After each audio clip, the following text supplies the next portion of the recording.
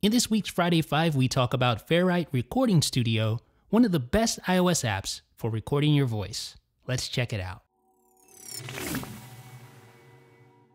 Quick and easy recording. One of the great things about Ferrite is that it lets you quickly start a new recording as soon as you open it. The app also features a handy audio meter, and it allows you to adjust the microphone gain right from the recording interface. Of course, Ferrite also works with iOS-compatible microphones like Shure's excellent MV88 Lightning microphone.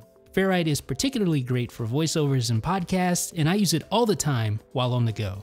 Bookmarks. While in the middle of a recording, you'll notice a large bookmark button at the bottom of the interface. If you like to record multiple takes, then bookmarks can save you a lot of time by allowing you to mark where each new take is about to begin. Once the recording is completed, you can venture into the inspector to view and rename individual bookmarks, and you can also access bookmarks within the multi-track editor, and to save you time in post-production, you can quickly jump between those bookmarks in the multi-track editor. Creating multi-track projects.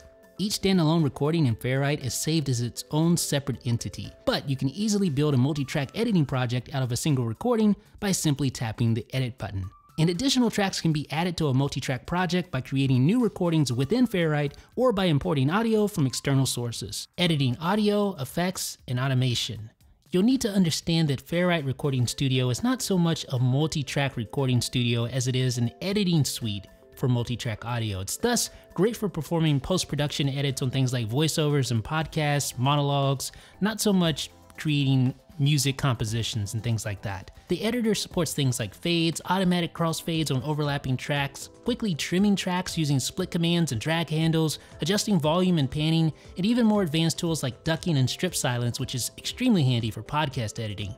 There's even a ripple delete option when deleting clips to help speed up your workflow, and there's a customizable toolbar at the bottom of the interface for quickly executing actions. Effects and automation are also core parts of Ferrite Recording Studio, but these are accessible via an in-app purchase. The effects library contains a compressor, high and low pass filters, noise gate, and other useful effects that can be customized to your liking. There's also automation, and this can be applied to individual components of a particular effect, along with volume and track panning. Exporting. Ferrite allows users to record audio in either lossless or lossy format, and the same goes for exporting audio and audio projects. Users also have the option of exporting as a stereo recording or mixing down to a mono recording. Folks, if you regularly edit voiceovers or podcasts, then you should definitely give Ferrite Recording Studio a try.